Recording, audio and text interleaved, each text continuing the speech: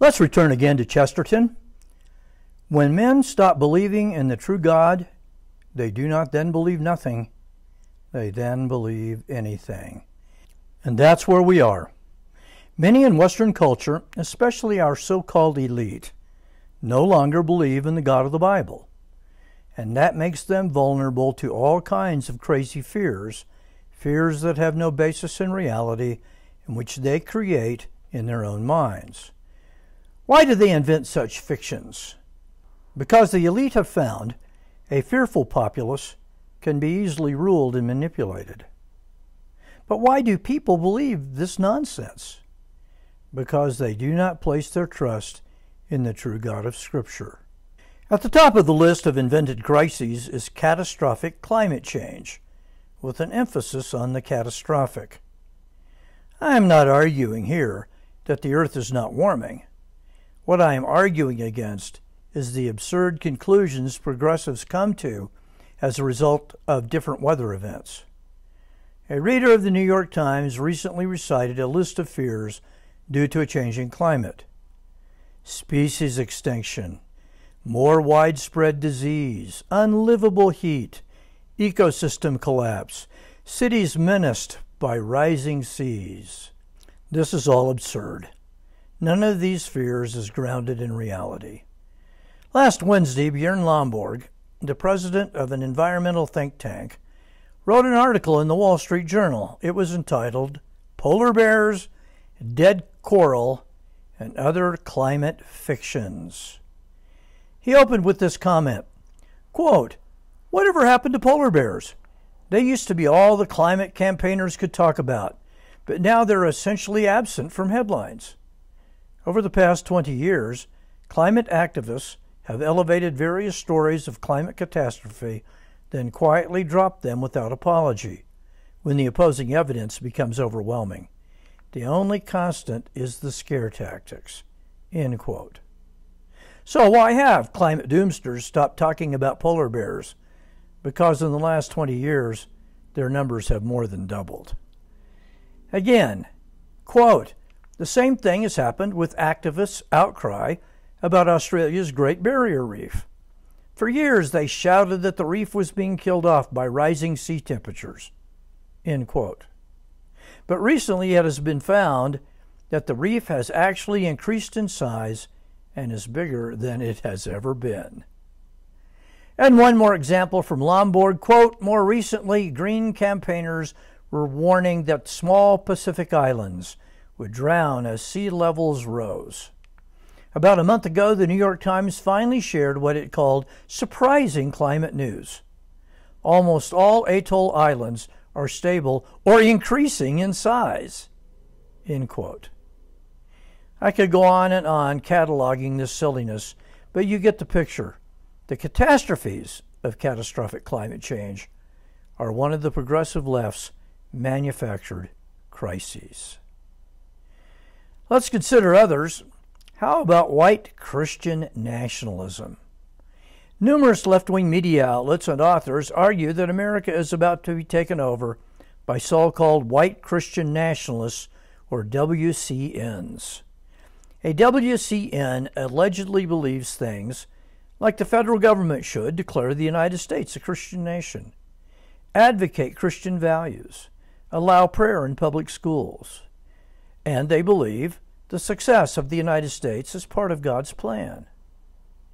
A recent documentary, God and Country, argues that Christian nationalism threatens to destroy American democracy and replace it with religious rule. A new Republican administration, it is said, would fill government jobs with right-wing psychos who want to ban birth control and abortion and usher in fascism. This is strictly a leftist bogeyman. It is a manufactured crisis for people who are terrified of everything because they no longer trust in God. If WNCs exist at all, their numbers are tiny and they have very little influence. Ask yourself these questions. What academic department at any university in America is controlled by WCNs? What government bureaucracy exists to do their bidding? What major piece of legislation are they pushing through Congress? What Hollywood studio is under their control, cranking out movies that promote WCN values? Who is more likely to be violent, WCNs or BLM protesters? Let's look at a third manufactured crisis, systemic racism and the war on black Americans. There is an entire industry built around this hoax. DEI, or diversity, equality, and inclusion, are now bureaucracies designed to address this supposed crisis, and they exist at most major universities, and it is treated as settled law in most government bureaucracies. DEI has made enormous inroads into corporate America. Last spring, at a graduation, the President of the United States said that white supremacy is the greatest threat facing America. He said it is an ongoing conspiracy against black Americans, denying them their rightful place in American life. Nothing could be further from the truth. American society has made heroic efforts to elevate African Americans and has largely succeeded. One could argue that this is the best country in the history of the world for a black person to live in. Our black population is the richest in the history of the world. It is politically the freest and most powerful. African Americans are successful in every area of endeavor and are disproportionately superior in some of them. We have just finished the Olympics, a spectacle watched and celebrated by millions of white Americans. Did you notice any presence of black Americans? The argument that they are singled out for oppression by the police has been debunked over and over again.